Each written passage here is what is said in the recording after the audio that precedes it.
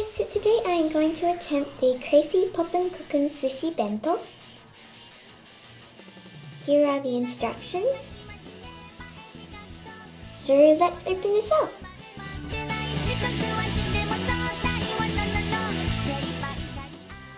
This is what was inside the box.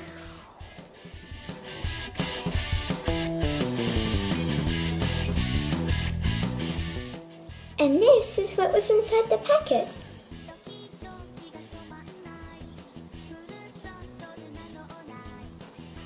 Yay, let's begin!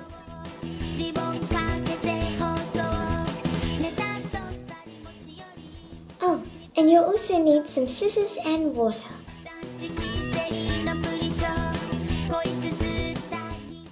So we're going to start off by pouring water up to the circular line in the number 1 compartment and cutting open the light blue packet and pouring it in. Then we are going to mix it until there is no more excess powder. Now we're going to pour some water into section B and cut open the orange packet and add that.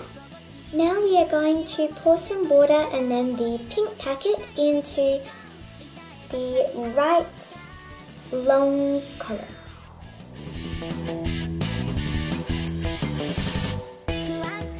Next, fill up compartment A to the line with some water and then pour in the green packet.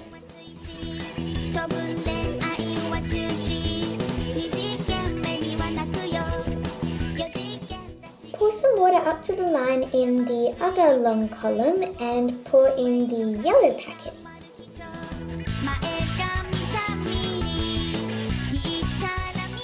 Now it's time to cut out the templates and the mat. So that's what it should look like. Now you are going to take some of your black gummy clay and stretch it out on the template. This is optional, but you can cut off the ends to wrap around your sushi. Now we are going to take some rice and mold it onto the sushi template. Now it's time to make the fish eggs, so take your eyedropper and get some orange liquid and put it in the blue liquid and they magically turn solid. Wow! Then wrap around your big strip of black clay around the rice ball that you just made and then top up with fish eggs. All done! You can make this drink that I made up and it's actually really nice. Pause to read the instructions. Here are the excess fish eggs and a strip of the gummy clay, a 4-leaf clover rice cake with sprinkles, lemon sushi,